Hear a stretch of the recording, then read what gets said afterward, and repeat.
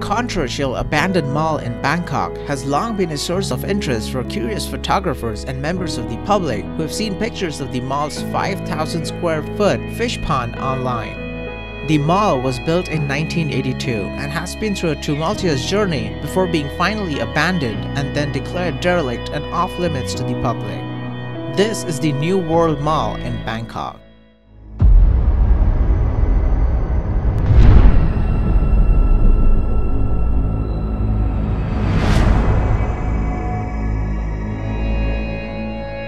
The New World Mall was a successful shopping center popular with locals until it was closed down in 1997. The store operators had originally asked the authorities for permission to build a 4-story complex, but instead they went ahead with 7 stories on top of the existing 4.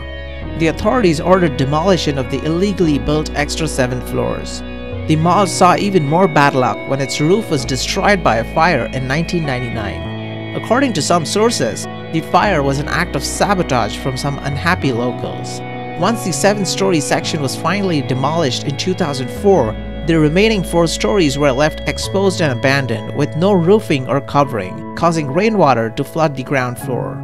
The stagnant pond in the mall became a breeding ground for mosquitoes. In an effort to rid themselves of the pests, the locals introduced freshwater tilapias to eat the insects.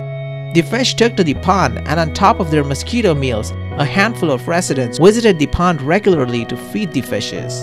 The fish thrived, quickly multiplied, and filled the lower floors of the mall, swimming around rusty escalators and across the 5,000 square feet floor. The pond became a tourist attraction for people wishing to see and feed the thousands of thriving fish that called the mall their home. But as the building got older, the concerns about its safety went up.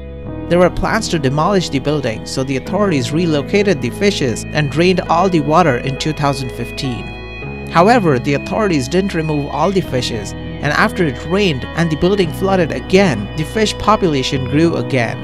As of 2022, the building is still standing. For the past few years, the pond has only seen around 10 to 20 visitors per day. But because of the increased media attention and photos of the fish circulating online, more and more people have been trying to see the pond for themselves. This has led the authorities to reassess the mall and declare it off limits to the public for safety reasons. Once the building gets demolished, it would be the end to this unusual tourist attraction. Thank you for watching.